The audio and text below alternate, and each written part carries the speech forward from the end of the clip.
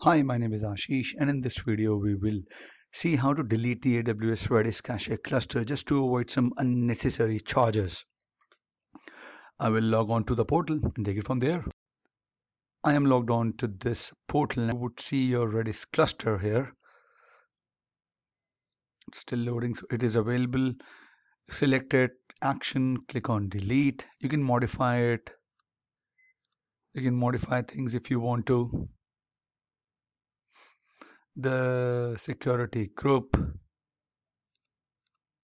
Here you can save it.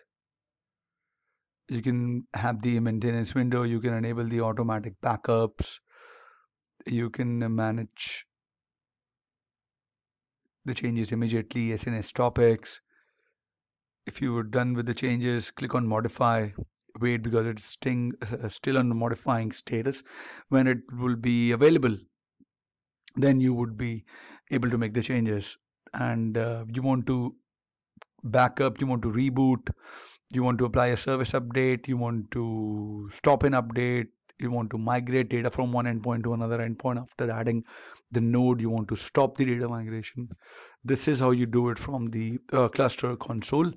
Now, this video is for deleting, so I will proceed with the deletion as soon as it is done. Available, it will still be revolving. You have to refresh the page and see the status as available. After this has been changed, select it, click on delete, create final backup, no, and I want to delete this.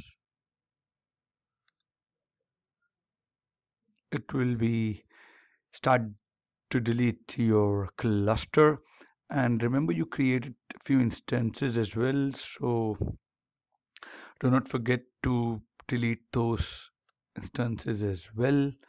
Though we used free tier instances, but it is good to delete when you're done with your lab and testing.